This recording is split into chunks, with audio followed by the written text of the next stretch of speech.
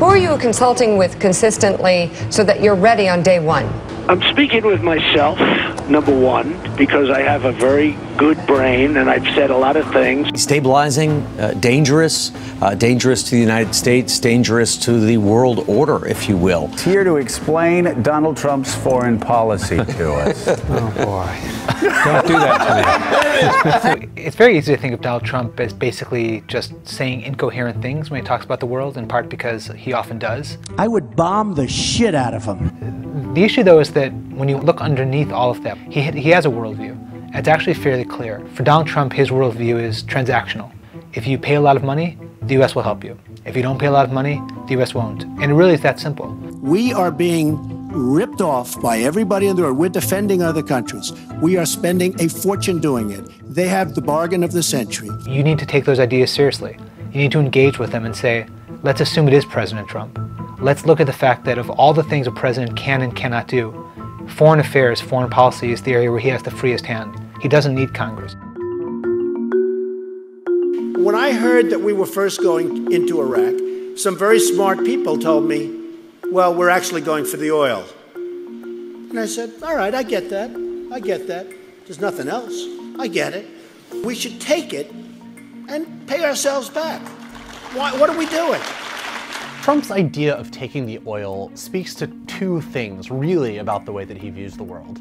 The first one is that he sees basically everything through the lens of what does America get out of it. They pay us peanuts.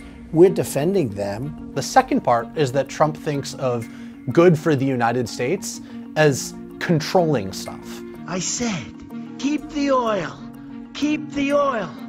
I mean, we could theoretically do it, but Iraqis wouldn't just give the oil to Americans. Almost certainly it would fight a war. Thousands of people would die. It would be an immensely complicated and dangerous occupation, dwarfing even the 2003 Iraq invasion. For 2 years I've been telling you, take the oil, hit the oil, bomb the oil. He thinks of things in this narrow, mercantilist, what's good for me is when I own stuff and sell it to you, good deals versus bad deals. How are we going to take the oil? How are we going to do that? You would leave a certain group behind and you would take various sections where they have the oil. Foreign policy is about managing your relationship with other countries. It's not just about dominating them. More to the point, we don't believe in imperialism as a mode of governance. In the old days, when we won a war, to the victor belonged the spoils.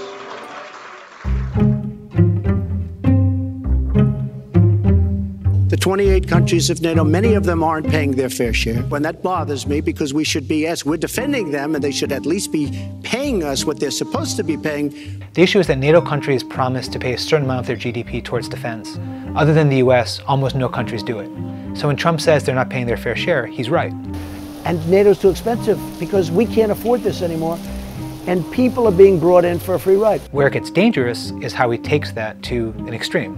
And the extreme isn't, therefore NATO should pay more. It's, therefore if Russia invades, we'll rethink whether we come to the defense of NATO countries. If they don't make us whole, they may have to defend themselves. In the NATO Charter itself is one article in particular called Article 5. I don't think he knows what Article 5 is. Which says that if you attack any NATO member, the other 27 NATO countries have to come to its defense.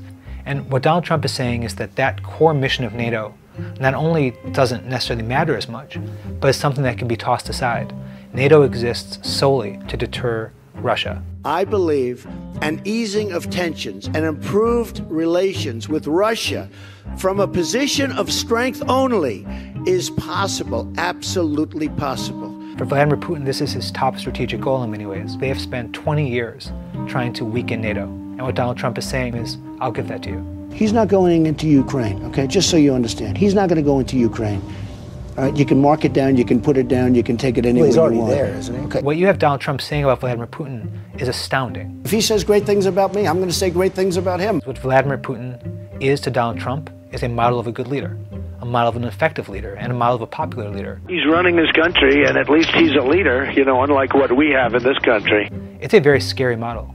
And any aspect of it that Vladimir Putin does right now, that Donald Trump would like to do, would mean an America that we would not recognize. Well, he does have an 82% approval rating. He's also a guy who annexed Crimea, invaded Ukraine, supports Assad in Syria, supports Iran.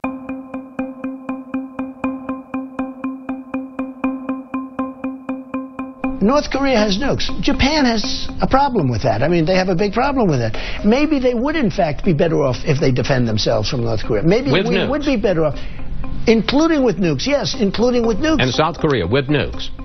South Korea is right next door. Instead of having South Korea, Japan, and other allies develop their own nuclear weapons programs, they rely on our nuclear forces. If they're attacked, they don't have to worry about having their own nuclear weapons because they know for a fact that we will come to their aid. We extend our nuclear umbrella over them. What Trump is saying is that we should withdraw that. For decades, one of the bedrocks of American foreign policy has been stopping nuclear proliferation, and specifically providing security to some of our allies in exchange for, at least in part, that they not seek nuclear weapons. That's been true under all administrations, Republican and Democrat.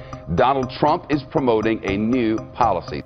With Trump, you have him wanting to withdraw the nuclear umbrella, which means that our allies, Japan, South Korea, are more likely to want to try to develop their own nuclear weapons because they feel threatened and they don't have that guarantee anymore. Our alliance with Japan and the Republic of Korea, it has prevented the possibilities of a nuclear escalation and conflict. It would completely destabilize the kind of security structure that we've had in East Asia for the last several decades. The person who made the statements doesn't know much about foreign policy or nuclear policy or the Korean Peninsula or the world generally.